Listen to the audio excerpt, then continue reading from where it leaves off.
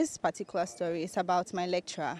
Oh, so you're saying that the excerpt that we have seen, the man in that particular story is your lecturer? That's my lecturer. What do you know about him?